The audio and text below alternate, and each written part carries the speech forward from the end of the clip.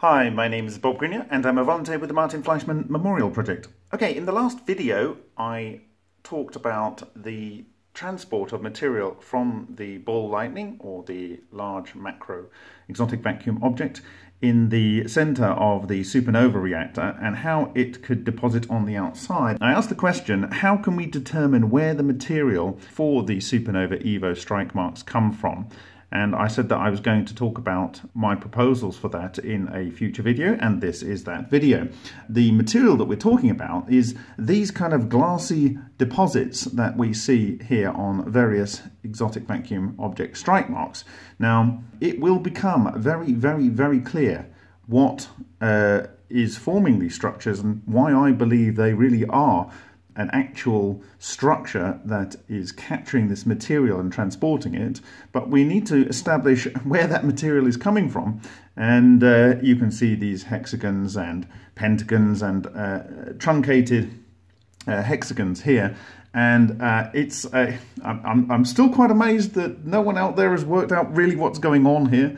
I will work through it. I've bought a lot of stuff to make other experiments to make it very clear why I am extremely convinced that these particular kind of formations are forming, and how you get these kind of internal structures going on that I've identified in these recent presentations. So I'm chomping at the bit to do the experiments to show you how these things are forming and why they're specifically forming in these ways. Even these ones that you see here on the Lion reactor here and here. Anyway, so back to the subject at hand, and I have come up with a couple of suggestions, and it's been recently made possible because the DIY shops, the hardware stores here, have recently opened, and I'm going to share with you my thoughts and also other things that I'll be doing to look for real-time transmutations potentially, and also for the active action of what's going on in here. Now, we don't know that these strike marks were formed across a number of experiments within the supernova reactor before I received it, or whether they all happened in one event.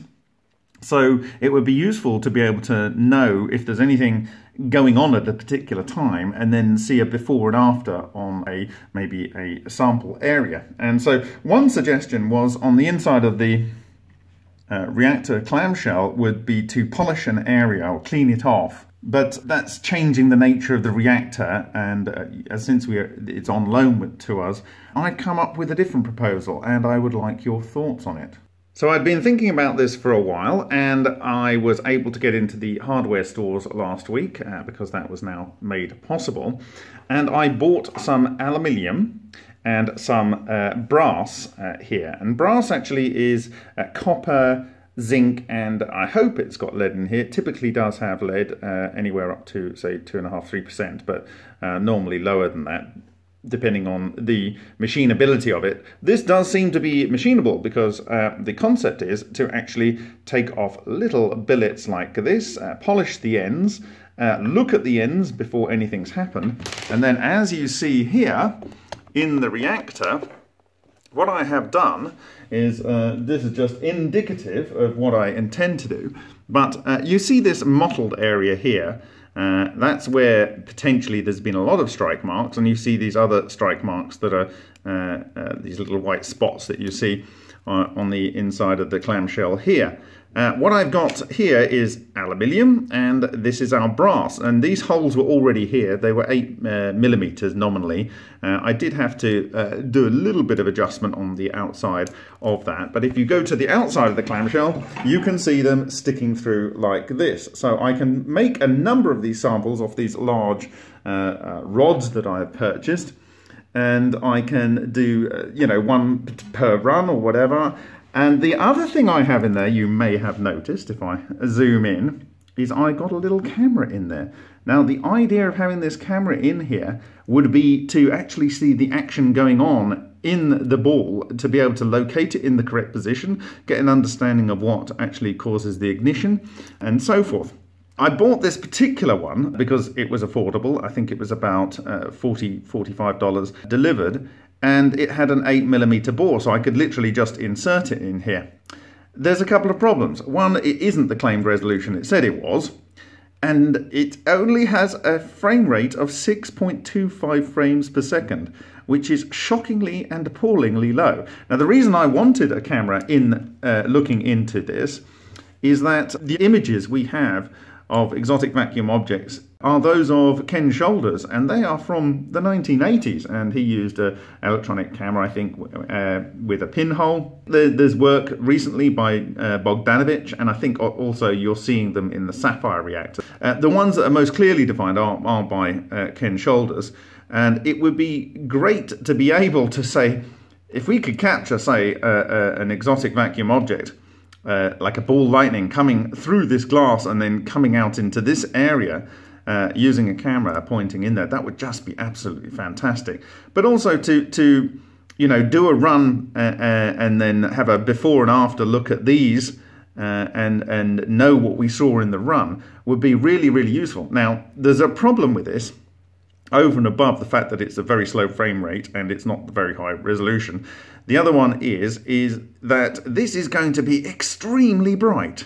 So I'm about all out of funds, so I'm going to make a request here for about £110. I'm going to do a separate GoFundMe to raise the money for this.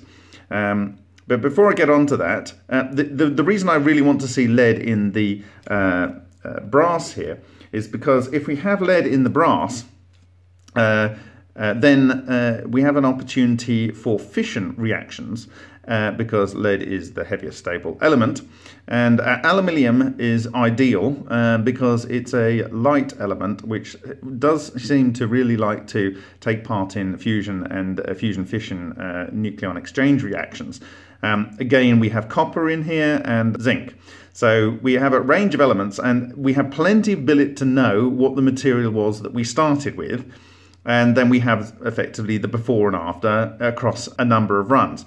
Okay, so now I'm going to talk a little bit more about the camera and what I am asking for your help on this for the experiment. So this is the camera. Undelivered, it costs £60, so there's going to be a £10–15 delivery charge on that. It has a focal range of 1 inch to 15.7 inches. So this, in theory, we'll be able to keep almost the entire of the inside of the supernova reactor in focus. So that's really, really good. It also has a very high resolution of 1944p. So that's going to give us, you know, really good look at what's going on in the actual reactor. And so if I go down here, I'm actually offline now, but the important thing is here, it's 30 frames per second, and that will give us a reasonable chance of capturing things in motion. It's not such a bad thing to have motion blur, i.e. something that's traveling over a distance in time and leaving a trail, because it gives you some directional information without having to do post-analysis. So, but 30 frames per second is going to give us a lot more granularity than 6.25 frames per second. So it's about resolution and so forth. I will have to countersink it because it's 8.5mm the head of this particular camera, but that's not so much of a problem. It's not going to affect the actual normal hole size. Now, the other thing is about the brightness. I have identified this component, which is off the front of a drone lens, and it's an ND2000. So this is the strongest neutral filter, i.e. it's not going to color the light coming out, but it's going to drop that by 11 stops. So it's essentially like looking through some thick welding glass. And so hopefully we will see bright things without it saturating the camera. Now, this is £20 again without delivery, so this is why I'm asking for about £110, because I lose some money on the actual GoFundMe payment process. So that's that. Now, on the subject of light, I've actually purchased a diffraction grating, and I'm going to try and create a light channel through another one of the holes that you see there in the reactor clamshell, and have a look into the reaction as it's happening with a separate phone with some software on there recording the spectral output, so we can see whether it's just, oxygen and nitrogen in the air and the carbon emissions, or whether during the course of a reaction there are some shifting spectral lines, which will be interesting data as well. But that's already on its way in theory, and I need to do some more preparation on that. But really the big ask for this particular video is, if anyone can help with like £5–10 here, there, we could quickly get to the point of having the £110 needed to buy the ND filter here and the high resolution camera here. Okay, so that is my request. Now, this potentially will give us the ability to know if something has come out of the center and actually impinged on this aluminium or brass billet. We know that it's fresh material. We'll have before and after, and we might be able to see the actual action in flight, and also see potentially if there's transmutation, because we know it's aluminium, and is there anything else on there? Is it transportation? Is it when in the case of the lead, is it making lighter elements on there that are not anywhere in the reactor? So there's a lot of opportunity here to potentially see if the EVOs are just transporting material or doing transmutation on impact. So thank you very much for your time, and I will see you in the next video.